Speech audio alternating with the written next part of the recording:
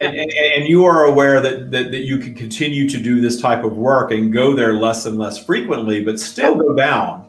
And the interesting thing that happens when you begin doing this type of work, when you are up most of the time, and you are allowing your source connection, and you are meditating, and you are connected, and you have that clarity of our energy flowing to you, when you do dip down, you feel it more. When you do dip down, it is more pronounced for you. Your old high becomes your new low, as we like to say, and that serves a purpose. That is your clear indication that you are still physical and you are still human, and you're never going to escape what you like to call contrast, the mix of positive and negative things, because the negative, as you well know, serve you. They serve your expansion. That is where all of your new desires come from. All of your new creations come from that negative, that negative contrast, if you will. And the connection of fear and judgment, it is natural for you to discern your preferences as a human being. You come into this life with a mix of all of your previous experiences, and vibrationally choosing your point of entry, meaning your parents, your nationality, your race, the religion that you come into, all of these things where your vibrational match via your desire to have a certain type of experience as a human being. And that is why we say those that choose to be a little different are very often choosing that experience on purpose for the richness that it will ultimately deliver to them, whether they realize it while they're in the human life experience or not. But you do come and discern preference. And it is natural for you to all have a preference. You like this, you do not like that. That's why you have so much variety of things on your planet. Notice that if one thing is created and it's something brand new that has never been before, suddenly there will be 2 or 3 or 4 more just like it, and suddenly you have choice. And you get to discern your preference for what your choice is. That is natural for you to do that.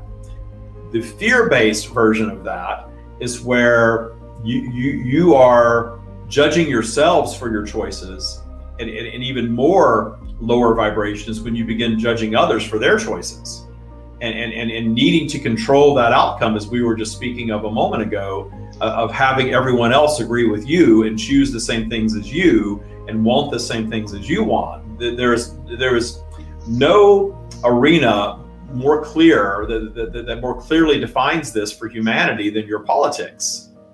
And notice that you're always almost evenly split, so much so that it ensures the contrast. There's contrast on all topics, and it is surely interesting to you that you notice that your party systems are almost always divided in an equal way across the citizenship of a country, if you will. That is just an example of preference, but you very often see judgment. You believe you are on the right side and they are on the wrong side. And that is where you're getting fear-based, because your only interest in that is wanting to have things your way, not understanding in this example that you are indeed creating your own bubble of reality and need not worry about such things at all.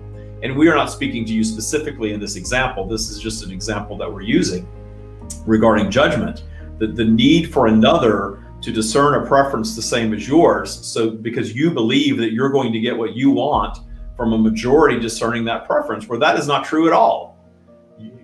Once you understand that you create your own bubble of reality and that no one else's preference is ever going to interfere with that without your invitation, then suddenly you detune that fear and the judgment goes away. So the detuning of judgment of others is lower vibration, but it is actually something that is easier for you to detune very often as human beings than that judgment where you judge yourselves.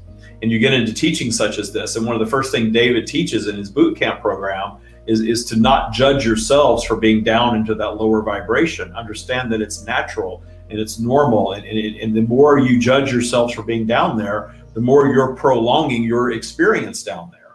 And the more contrast, negative, the unwanted things that you're layering on to your life.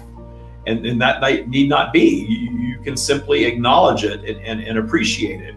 And it takes a bit of work to get there, but you all can get to the place where you're in that negative, what we call the DTS fog. David has said being drunk on being down the spiral, your judgment is clouded down there because you're in negative vibration. And learning to not judge yourselves in that state. It takes some time and some effort to do that. But when you detune that, you really free yourselves up to just relax into your lower vibrational time, allow whatever happens to come, go up your spiral where all the solutions reside, and solve that problem and expand in the process of it, which is why you're human in the first place. Mm-hmm. Yeah. Thank you.